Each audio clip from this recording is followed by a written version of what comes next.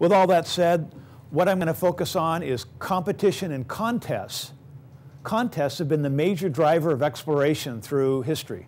Ocean exploration, air travel, and space exploration. It's sort of contests do this. How does that happen? We'll talk about that. More information on the website, economicthinking.org technology. So let's first talk about exploring. What is exploring? It's an adventure. Anybody here like to explore? It's fun. You know, someone knocks on your door and says, hey, I just found this amazing cave down the street. It goes on as far as I can see. Do you want to go down and look at that with me? What do you say? Well, sure, but it's dangerous, right? So one of the things about exploration, it's fun, exciting, but can be dangerous. What are the economics of exploration? Economics is about incentives, about information flows, about coordination. This is how the economy runs in any sector. And the argument is market economics allows and encourages both competition in the search process, trying to find the best way, best computers, best music players, best software. Nobody knows. You've got all these people trying to figure it out. People are still trying to figure out the best hamburger. Right? Every week there's a new hamburger announced and people say it's better than others. But this searching process, trying to discover better goods and services, and entrepreneurship and enterprises drive economic progress as this is spread through the economy. We're looking at one sector now, space exploration. Turns out sound legal institutions and clear property rights are key as well. If you want people to invest in getting to the moon, they might want to know, can they purchase land on the moon? Right? There's a company that's selling real estate on Mars. You can invest now with this company, and when they get to Mars, you can have, you know, like 50 square miles of land on Mars. It's a long story, but the question is, if you invest, are we going to get to Mars, and are you going to get your property? It's an open question, but the role of property rights, the role of contracts matters. We have the question of who's going to pay and how are you going to do exploration. Do you want large state-sponsored enterprises like NASA? Do you want a bunch of small firms, small teams competing in space? There's an article on exploring the ocean. Liquid Robotics is a company that builds ocean robots. I'm going to talk about that in a minute. I'm going to talk about the history of ocean exploration, contrasting China and Europe in exploring the ocean in the 15th century, 16th century. What's the main organizations that have been funding exploration for over a century? National Geographic. Rich people would subscribe to National Geographic, not just get the magazine, but become members. Someone would come and say, well, look, I want to explore the North Pole. I want to try and get to the South Pole. People would offer to fund that. And with that money, they would go do the exploration and come back and tell the story. The people who funded that were people that just liked exploration, liked knowledge. They were rich people, just like the people that are funding space exploration today. So you can look at National Geographic magazine to learn more. But our situation in space, the space program by accident started during the Cold War, when one of the main reasons to get up in space is it was the high ground militarily. The idea is the Soviets, they got up there, they could drop a bomb, you know, drop bombs from space and land on the US. There was a battle to get up in space first, part for exploration, but part for military reasons. The Soviets are gone now. There's still military concerns in space, but the topic is pushing more at just exploration. It's not military oriented. Here's an article in Forbes about this company. They hired a former NASA veteran who'd been working at Google. Liquid Robotics has robots going around through the ocean. They're studying mammals. They're searching for terrorists in off the coast of Africa. They're measuring temperature and other things, but they've got an inexpensive robot. Waves power it. When the waves go up and down, that pushes it forward. It's got solar power. But the key is it was a small company with a bunch of different people trying to figure out the best way to design a robot that would explore the ocean. And nobody knows the best way. So you've got this team and maybe 8 other companies that are building ocean robots. And they're trying to figure out the least expensive way to explore the ocean. Robotics in space, same story. Who's going to design those robots that work on the moon or Mars? Big national exploration things, by contrast, have a not so good a history. You've heard the term, someone is gung-ho, excited about that. That comes from the Chinese eunuch who started the Chinese major ocean exploration program. In the early 1400s, he had 7 massive trips to the ocean, boats that were way, way bigger than anything Europe had, massively larger than anything in the West. Compared to the boats Columbus was on, these Chinese vessels explored the Indian Ocean. They were massive. However, It was a top-down exploration program, right?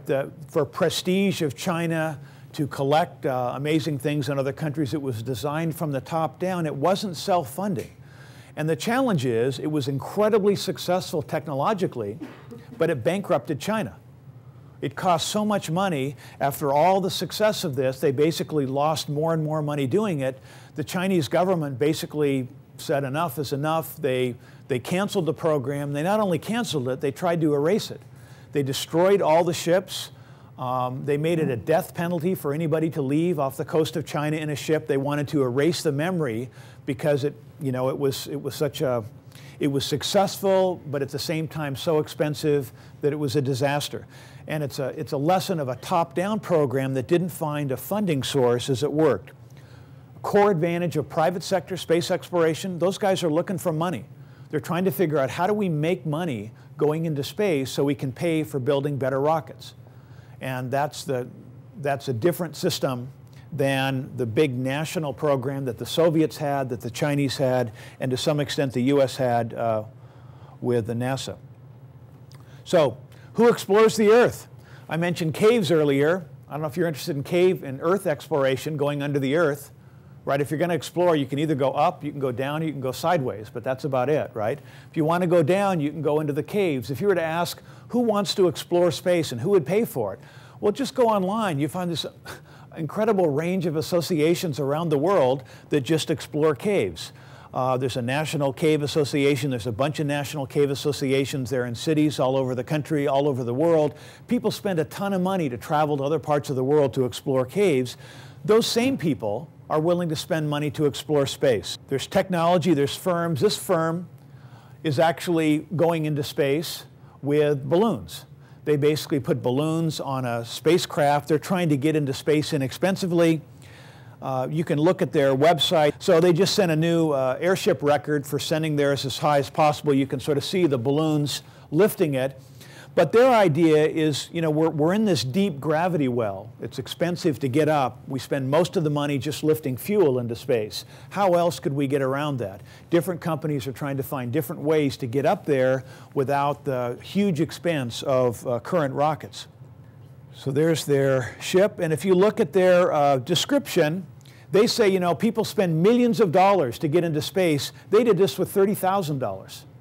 $30,000 was the cost of this. They got 50,000, 60,000 feet up. They're on the edge of space, and their goal is to get way up there with small rockets that can just take off into space from there.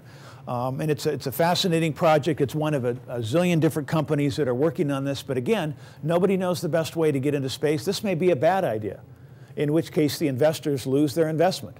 If it's a winning idea, it makes money and it's exciting. We don't know, but these are guys working on it. Interesting history, the Wright Brothers. We think of the Wright Brothers. How could these guys with just a few $1,000s get into space? Well, the Wright Brothers were bicycle mechanics, right? And you've heard this story, and through experimentation, and because they didn't have money, they did all sorts of innovations to keep costs down. You might not know that the government at the same time was funding airplane exploration, was funding Samuel Langley with a $50,000 grant to build an airplane. He was the country's leading scientist in the field. He was a reasonable guy to fund. He put a barge on the Potomac and tried to use a catapult to launch his guy into space. The first one, you know, marching band, crowd, everyone's excited. It goes not too far and then crashes. He tries again, and the second one again was a crash. And interestingly, this was just 2 months before the Wright Brothers, so he didn't get more funding. He always claimed with more money he could have done it, but because he had more money, he went a different way at it than the Wright Brothers. They didn't have money, they tried to do it inexpensively, and they succeeded. Interestingly, Samuel Langley, you know, the founder of the Smithsonian, it wasn't till 2003 that the Smithsonian acknowledged that the Wright Brothers had flown. Samuel Langley ran the Smithsonian, and he believed he was the first one to fly, even though his plane didn't go very far, and he would not have any information about the Wright Brothers, but finally, 100 years later, the Wright Brothers were acknowledged. And actually, they flew for years after their first flight. They were flying in Ohio. They flew along the train lines. People coming into Columbus would see the planes flying. They'd get into the city and they'd go to the newspaper and ask about it, and the newspaper said it was impossible. You can't fly. It was weird. So even though they had succeeded, it wasn't acknowledged for a long time. But the point, expensive government operation, completely reasonable in terms of picking the right expert doing it. However, it didn't have the innovation and experimentation that succeeded from the private sector.